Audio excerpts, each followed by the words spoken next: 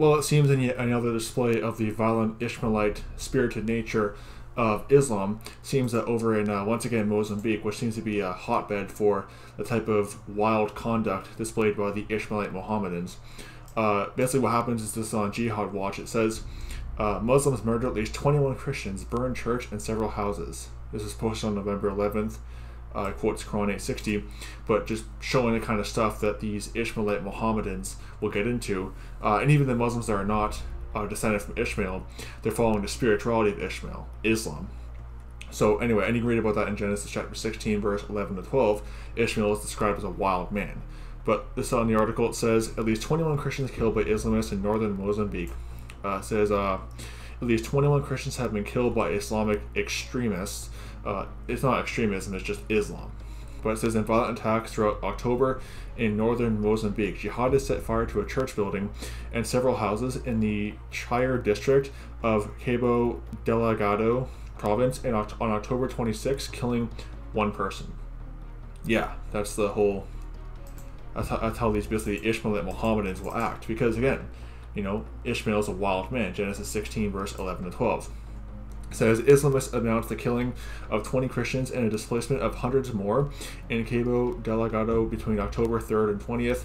The attacks were carried out by Islamic State affiliated organization Allahu Sana wa Jama, known locally as Al-Shabaab, not the Somali-based group of the same name. They were announced in Al-Naba, the weekly magazine of ISIS, also known as Daesh or whatever. Just same satanic cult, same cult of Ishmael.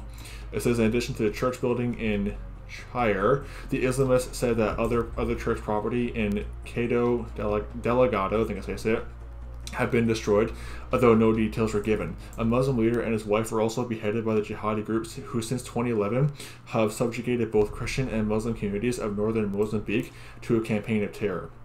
At least 8 believers were killed in Islamist violence across Cabo Delgado in neighboring Numpala province in September of 2022. Well, again, you know, that's the thing how these Ishmaelite Mohammedans will behave, is they're so barbaric, they'll even kill their own. That's the whole thing. Because again, Genesis 16, verse 11 to 12, wild man. So it says, I already read that. But basically, that's what's going on. It says the attacks were carried out by ISIS. And by the way, you study the Quran, ISIS is just doing what Muhammad would have done.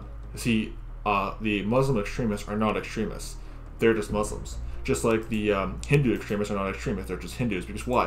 When they're true to their blasphemous, unholy Quran, this is the kind of stuff they will do. Because, once again, Genesis 16, verse 11 to 12, Ishmael is a wild man. And these devil-filled Muslims are just doing what their father Satan would have them to do, because Satan's a murderer, John 8:44.